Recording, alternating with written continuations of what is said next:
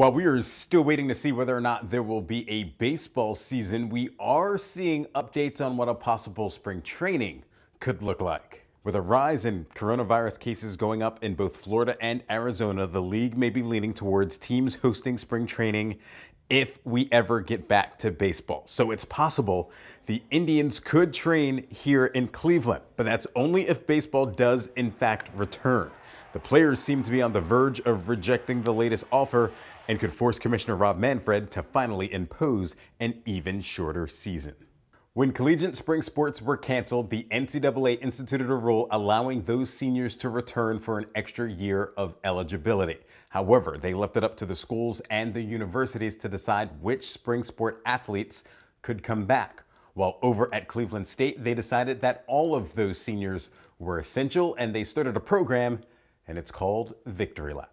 Our student athletes that are impacted are certainly very excited that they'll have the opportunity to return to CSU. Cleveland State had 25 spring sport seniors and offered for all 25 to return, 14 of whom decided to come back. It was just like a dream come true. You always think that I wish I had one more year of eligibility, and then we're in this crazy state that now we were given it. So it was just feeling like lucky and grateful for being able to play again.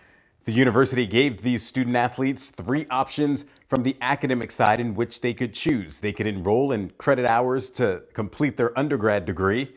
They could enroll in a postgraduate degree program, or they could enroll in a graduate program.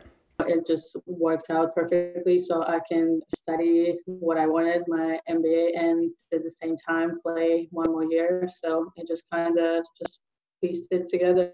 So it was perfect for me. It's almost a blessing in disguise that this all happened, because it's now set us up. And I think that's one of the most unique features for this program too, is the fact that if you're doing a master's, they will help you get that graduate assistant position in the second year to help you finish, which is amazing.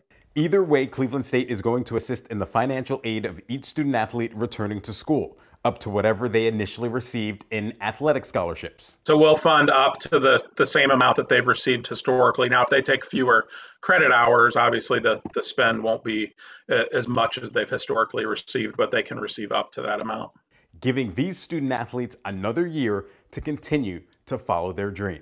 The hard work that President Sands and Athletic Director Scott Garrett have put into this program to make it possible for us to now come back and take the opportunities that we thought were taken away from us.